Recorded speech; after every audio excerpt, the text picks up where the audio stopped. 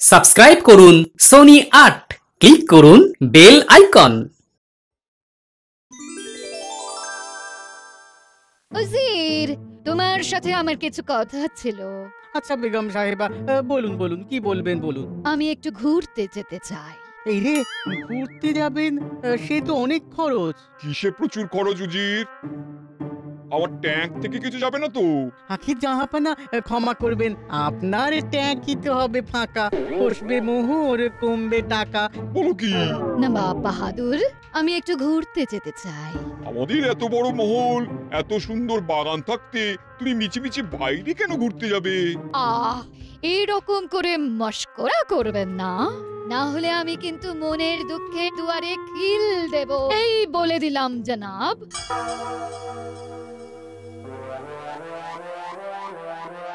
জাহাপানা, বেগমকে আটকান, না হলে এই গোসা ভাঙাতে গিয়ে আরো বেশি মোহর খরচা হয়ে যাবে। ঠিক বলেছো উজির। না না না না, আমি আটকাই। কি ব্যাপার, সকলে এত চিন্তিত কেন? প্রতিদিনেরই নিয়ম। গোপাল আজও এলো না। গোপাল তো বিজ্ঞানীর সেবায় ব্যস্ত, অসুস্থ বিজ্ঞানীর দেখভাল করছে।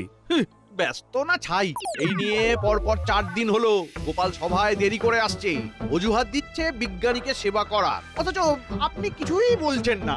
শোনো মন্ত্রী, মানব সেবা পরম সেবা। তাছাড়া আমাদের রাজ্যের বিজ্ঞানী অসুস্থ, তাকে না দেখলে চলে? বিজ্ঞানীর সেবা করতে গোপাল গেছে তার বাড়ি। গোপালের দেরি দেখে মন্ত্রীর মুখ হাঁড়ি হাঁড়ি। এই সভাকবি, তোমার ওই সস্তার কবিতা বলো না তো। বলা নেই, কওয়া নেই, দিন নেই, রাত নেই, শুধু কবিতা আর কবিতা। মহারাজ, আমি ভালো কথা বলছি। সভাকবি, গোপাল, বিজ্ঞানী এরা কেউ কাজের নয়, এদেরকে বার করে দিন। মন্ত্রী, তুমি এবারে থামো। কাকে কি করব তা আমি বুঝবো, তুমি একদম চুপ থাকো। মহারাজের ধমক খেয়ে মন্ত্রী হলেন জব্দ। এখন শুধু মাথা চুলকান, হারিয়েছে তার শব্দ। কি ব্যাপার, সভার পরিবেশ গরম মনে হচ্ছে? সেই সিংহ দুয়ার থেকে চিৎকার শুনছি। মহারাজ খেপে আগুন আর মন্ত্রী দিচ্ছে তেলে বেগুন। কি হয়েছেটা কি? তুমি বিজ্ঞানী সেবা করছো বলি মন্ত্রীর রাগ, দিয়েছি ধমক। এ আর নতুন কথা কি? মন্ত্রী মশাই তো নিজের ভালো ছাড়া অপরের ভালো সহ্যই করতে পারেন না। গোপাল, তুমি যে সব লোক দেখানো করো সেটা লোকে না বুঝলেও আমি বুঝি। মন্ত্রী মশাই, আপনি যে লোককে দেখিয়েও কিছু করেন না সেটা লোকেও বোঝে, আমিও বুঝি।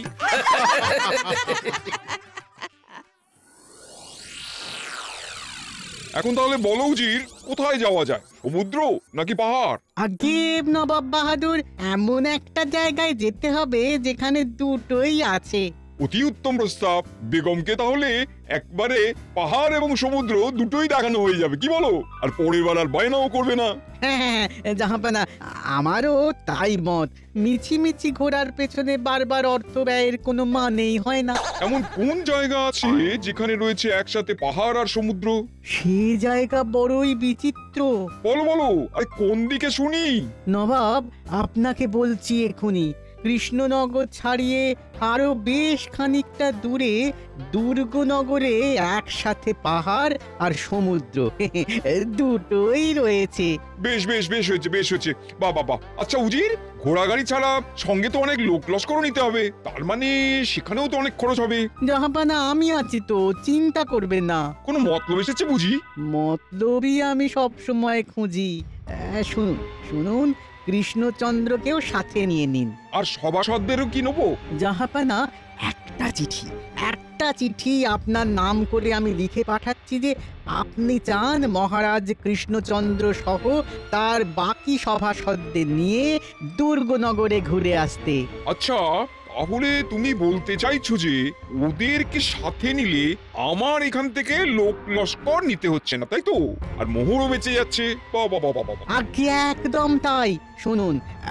শুনুন, আমি চিঠিটা এইভাবে লিখব যে প্রিয় কৃষ্ণচন্দ্র, যদি আমাদের ভালো করে ঘোরাতে পারো তাহলে 2 মাসের খাজনা মুকুব। সেই ভালো, সেই ভালো। 2 মাসের যা খাজনা তার তুলনায় এখান থেকে লোক লস্কর নিয়ে যেতে গেলে খরচ অনেক বেশি হবে। হ্যাঁ জাহাপানা, আর যদি কৃষ্ণচন্দ্র ঘোরায় তাহলে ঘোড়ার খরচও লাগবে না। তার থেকে এই টোপটা দি, ওরাও রাজি হয়ে যাবে। সমস্ত লোটা কম্বল আর বহর ব্যবস্থার ঝামেলা ওরাই পোয়াবে। আমরা তাহলে নিশ্চিন্তে ঘুরতে পারবো। তুমি না থাকলে কি যে হতো উজির। আমি না থাকলে আপনার সব মুশকিল আসানো হতো না। আমি না থাকলে এত সহজে একদম নিখুঁত পরিকল্পনা আপনি করতেও পারতেন না। আমাকে বোকা ভেবো না।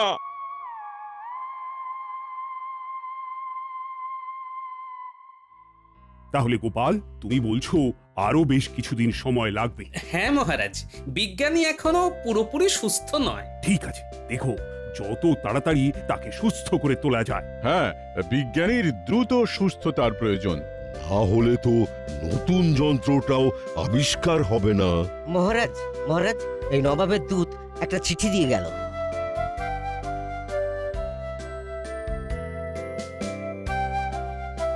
এখন আবার নবাবের চিঠি? খাজনা তো দেওয়াই আছে। তাই তো। নবাবের চিঠি যখন এসেছে, দিন আমি পড়ি। হ্যাঁ, উনি তো আবার আপনার গুরুদেব আর ওই উজির প্রাণের দোষর। মহারাজ, এই চিঠিতে লেখা আছে যে নবাব বাহাদুর বেগম আর উজিরকে নিয়ে কৃষ্ণনগর আসবেন। তারপর এখান থেকে আপনার আতিথেয়তায় উনি দুর্গনগরে বেড়াতে যেতে চান। যদি আপনার আতিথেয়তায় ঘুরে উনি সন্তুষ্ট হন তাহলে 2 মাসের খাজনা মুকুব করে দেবেন। এ কেমন কূটনীতি? ঘাড়ে বন্দুকও রাখছেন, আবার পালাতে দেওয়ার সুযোগও দিচ্ছেন। নিশ্চয়ই ওই উজিরের বুদ্ধি। প্রতিটা রাজ্যে এমন একজন করে আছে মহারাজ। গোপাল, গোপাল, আমি তোমায় দেখে নেব। মাথা ঘুরে যাচ্ছে। আমাকে উদ্দেশ্য করে কথা। ঢিলটা তাহলে ঠিক জায়গায় লেগেছে। যাই হোক, আপনি আমাকে যতই দেখুন, যতই অভিশাপ দেন না কেন, আমিই থাকবো। কথায় আছে, শকুনের অভিশাপে গরু যায় না মরে। গোপালের কথা শুনে মন্ত্রীর মাথা ঘোরে। গোপাল, চিঠির জবাবে ওনাদের আসতে বলো। হ্যাঁ মহারাজ।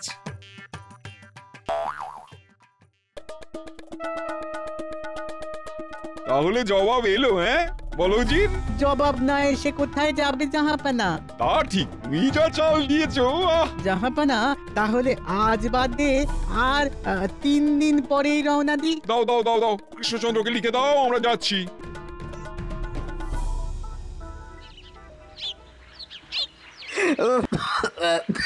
তাড়াতাড়ি সেরে ওঠো বিজ্ঞানী, তোমায় ছাড়া বেড়াতে যেতে মন চাইছে না। এরকম বলো না, কি আছে, কয়েকদিনের তো ব্যাপার। তাছাড়া তুমি যেভাবে প্রত্যেকটা দিন আমার সেবা করে চলেছ, কি বলবো। তুমি এমন করে বললে আমি আর আসবো না কিন্তু। রাগ করো না, আমি সত্যি কথাই বললাম। বাবা, তোমার গবেষণাগারে কত তরল ফুটছে গো। দেখো না, চারিদিকে সব কত তরল, কত রঙের। হ্যাঁ। আচ্ছা, এই এত রকম তরলের নাম তোমার মনে থাকে? তা থাকবে না কেন? কত বছর ধরে শুধু এইসবের সাথেই ঘর করছি বলো তো। আচ্ছা বলছি, এই বিকারগুলো তো সব কাচের, তাই না? হ্যাঁ তো। কাচের পাত্রে তরল ফোটাচ্ছ, কাচ ফেটে যাবে না? না না, অত সহজ না। বিজ্ঞান বড়ই অদ্ভুত। তুমি কি জানো, কাগজ তো অত্যন্ত সহজ দাহ্য বস্তু, কিন্তু কাগজের পাত্রেও তরল রেখে ফোটানো সম্ভব। বাবা, সেটা কি করে? দেখো, তুমি যদি শুধুমাত্র কাঁচকে আগুনের উপর বসিয়ে দাও তাহলে একটু গরম হলেই কাঁচ ফেটে যাবে, কিন্তু তার মধ্যে যদি কোনো তরল পদার্থ থাকে তাহলে সেই তরল ওই উষ্ণতা টেনে নেয়। একই ব্যাপার কাগজের ক্ষেত্রেও প্রযোজ্য। হ্যাঁ। এটা তো আমি জানতাম না, একদম নতুন জিনিস জানলাম। হ্যাঁ, এটাই পদার্থ বিজ্ঞানের মজা। কঠিন চেষ্টা করে তরল হতে, বায়বীয় হতে। হ্যাঁ, বুঝলাম। যাই হোক, আমি আজ উঠি, বুঝলে? তুমি সাবধানে থেকো। হ্যাঁ, আনন্দ করে ঘুরে এসো গোপাল, আমায় নিয়ে একদম ভেবো না। হ্যাঁ হ্যাঁ।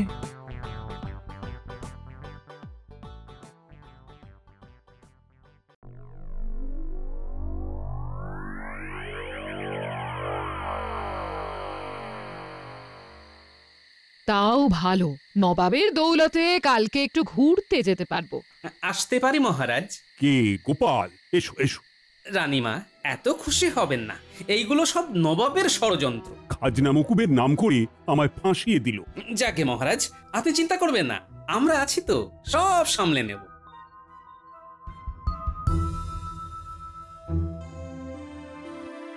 কি জাহাপানা, আপনি খুশি হয়েছেন তো? খুশি মানে আমি হাওয়ায় উঠছি। আরে আরে বাবা, পরের ঘাড় ভেঙে নিজের স্বাদ পেটাতে কি যে আনন্দ হয় তা কি বলবো জি রে। আমাদের শুধু কৃষ্ণনগর পর্যন্ত যেতে হবে, তারপরে তো আমরা ঝাড়া হাত পা। এখন তোমাদের বেগম সাহেবা খুশি হলেই হলো। উনি খুব খুশি হবেন, হ্যাঁ, এই কথাটা আপনি মিলিয়ে নেবেন। আহা আহা, কি আনন্দ, কি আনন্দ! বিনা খরচে ঘোরা। ও ইস, গিন্নি, তোমায় নিয়ে যেতে পারলাম না গো। সে ঠিক আছে, তোমার ঘোড়া মানে তো আমার ঘোড়া। তুমি না হয় আমাকে অন্য সময় ঘোরাবে। না, তাও মনটা খারাপ লাগছে। যদি তাই হয় তাহলে বরং আমার জন্য এক জোড়া নতুন দুল বানিয়ে দিও। তোমারও দেখবে তাহলে মনটা ঠিক হয়ে যাবে। এই রে, এই অভিনয়ের ভুলটা না করলে দুলের বায়না আসতো না। এখন কি করি, কি করি, কি করি? কি গো, চুপ করে গেলে যে? ঘুম পাচ্ছে। দুলের কথা শুনে ঘুম পেয়ে গেল? এই যে একটু আগে আমার জন্য দুঃখ পাচ্ছিলে। হ্যাঁ, দুল দুল তুমি পেয়ে যাবে গিন্নি। সে আমি জানি, শ্যাকরা সদ্য বানানো দুল না পেলেও তুমি কায়দা করে নিশ্চয়ই কারো দুল নিয়ে আসবে। গিন্নি তুমি না, তোমার গুণের প্রশংসাই তো করলাম মশাই। তুমি এত ভেবো না তো, আমি সব করে নেব। এই শুয়ে পড়ো এখন। হ্যাঁ, ঘুম আসছে না কিছুতেই গো। আমি জানি কেন আসছে না। হ্যাঁ, তুমি আসলে চিন্তা করছো কালকের ব্যাপারটা নিয়ে। আর হবে নাই বা কেন? হ্যাঁ, একে মন্ত্রী নিয়ে পারো না, তার উপরে উজির দোষর। হ্যাঁ না গো, শুধু চিন্তা নয়, মনটাও খারাপ। ওমা, কেন? এই বেড়াতে যাচ্ছ, কেউ মন খারাপ করে নাকি? কত বছর বাদে তোমাকে একা রেখে কাল আমি যাচ্ছি বলো। ওমা, আমি একা কই? হ্যাঁ, আহা, তুমি কি ভুলে গেলে নাকি তোমার নাতি নাতনি গুলো আছে? ওরাই তো আমার ভরসা গো, ওদিকে বিজ্ঞানীও যেতে পারছে না। বলি হ্যাঁ গো, এত মন খারাপ করো না। এ কি করবে, সময় তো সব সময় সাথ দেবে না গো। বলি যেমন পরিস্থিতি হবে তেমন ভাবে মানিয়ে নিতে হবে। হ্যাঁ, সে আমার 7 জন্মের তপস্যার ফল, না হলে তোমার মতো এমন সমজদার বউ পাওয়া ভাগ্যের ব্যাপার গো। তোমার বউ তোমার সাথে পায়ে পা লাগিয়ে যেমন ঝগড়া করে, তেমন সব পরিস্থিতি বুঝতেও পারে। হ্যাঁ, সবই ভালোবাসা গিন্নি।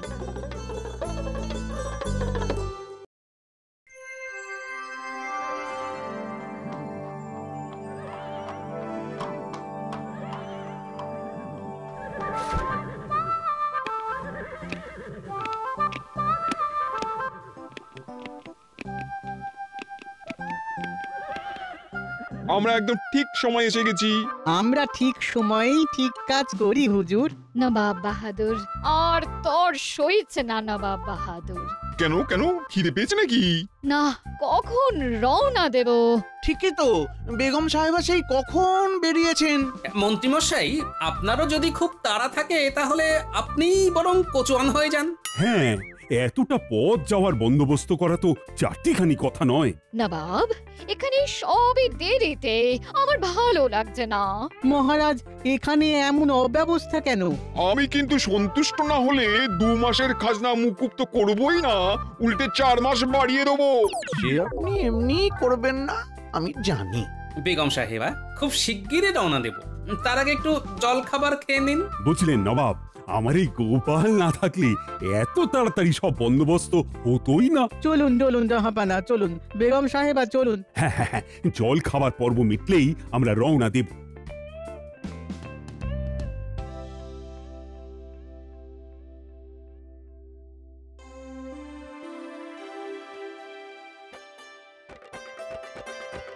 সকলের খাওয়া শেষ, তাহলে চলুন রওনা দিই। গোপাল, সব নিয়েছো তো? হ্যাঁ মহারাজ। জল নিয়ে এসেছেন তো? আমার আবার একটু বাদে বাদেই জল পিপাসা পায়। চিন্তা নেই, এক বড় মাটির জ্বালায় জল আছে, আপনি চাইলে সারাদিন জল খেয়েই কাটাতে পারেন। তাহলে চলুন রওনা দিই। হ্যাঁ হ্যাঁ হ্যাঁ, চলুন চলুন জাহাপানা, চলুন।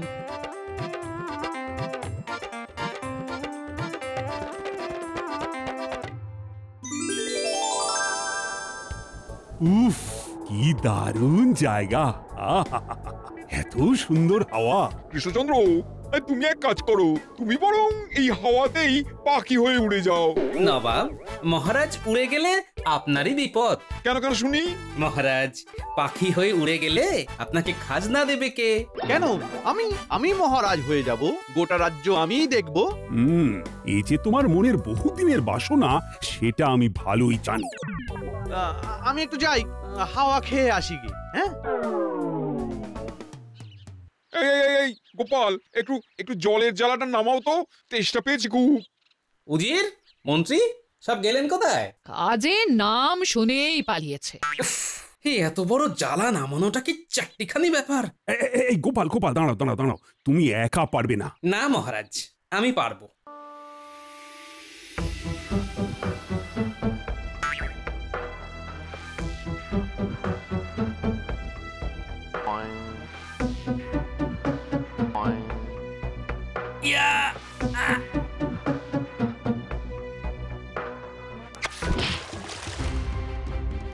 এ বাবা, যা! গোপাল, এটা কি হলো? এখন কি হবে? আমি জানি না, আমাকে যেখান থেকে পারো জল এনে দাও। অকম্মার ঢেকি বের করে দেবো কৃষ্ণনগর থেকে। বেশ হয়েছে, গোপাল এবার বুঝবে ঠেলা। নবাব বাহাদুর, বলছি আমি একটু ওই দিকের গোলাপ বাগানের দিকে যেতে চাই।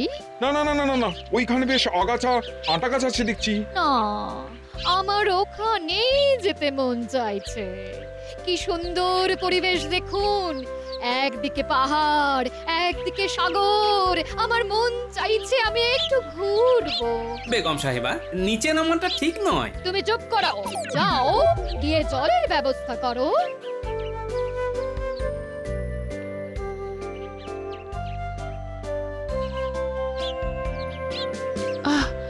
বাবা, গোলাপগুলো দেখুন। খুব সাবধান, এখানে কিন্তু অনেক কাঁটা গাছও আছে, সাবধান। আরে বাবা, শোভাটা উপভোগ করুন।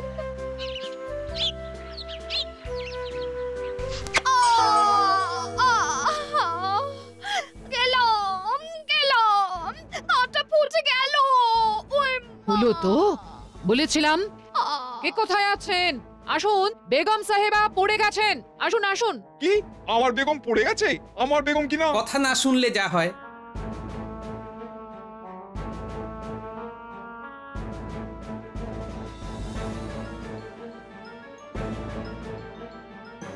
দেখুন, এই ক্ষত বেশ গভীর, এক্ষুনি গরম জল লাগবে।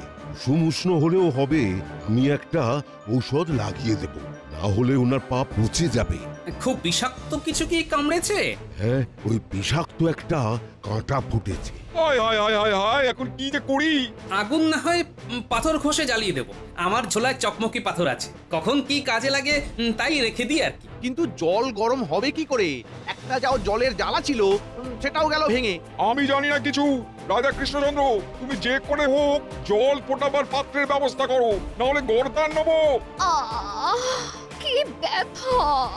আর পারছি না নবাব, পারছি না। গোপাল, আরে কিছু একটা করো।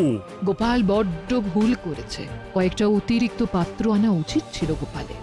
রানীমা, এমন হবে তো বুঝিনি। এই গোপাল যত নষ্টের গোড়া, ওর জন্যই সব হলো। মন্ত্রী মশাই কাগজের ঠোঙায় বাদাম খাচ্ছেন। বিজ্ঞানী বলেছিল কাগজেও জল বা তরল ফোটানো যেতে পারে।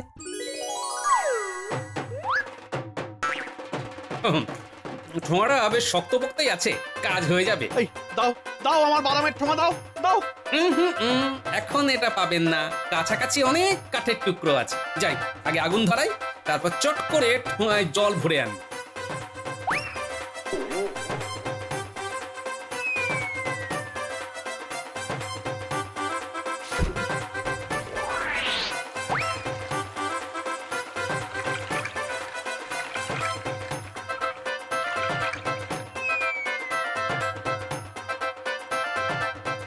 এই নাও বৈদ্য গরম জল, শিগগিরই ঔষধ লাগাও।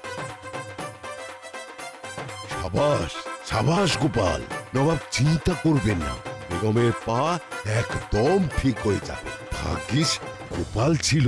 গোপাল গোপাল, তুমি আমায় ক্ষমা করে দিও, আমি রাগে অন্ধ হয়ে কি না কি বলেছি। গোপাল, তুমি এই উপায় জানলে কি করে? বিজ্ঞানীর থেকে শুনেছি কাগজও জল ধারণের ক্ষমতা রাখে, তাই সেই উপায়টাই প্রয়োগ করলাম। আর জল ঢাললে কাগজ ভিজে যায়। যতক্ষণ না আগুন পুরো কাগজের জল শুকিয়ে কাগজকে শুকোতে পারছে, ততক্ষণ কাগজও পুড়বে না। গোপাল আমাদের সেরা সেরা। গোপাল, তোমায় আমি আমার মুর্শিদাবাদে 2 বিঘা জমি পুরস্কার হিসেবে দেবো। না নবাব বাহাদুর, আমার পুরস্কারের দরকার নেই। আমি যে ঠিক সময়ে বেগম সাহেবার উপকারে এসেছি, এই অনেক। কিন্তু গোপাল, পুরস্কার? নবাব বাহাদুর, আমরা মানুষেরা প্রত্যেকের জন্য আপদে বিপদে যদি পাশে দাঁড়াতে পারি, তাহলে হব খুবই ধন্য।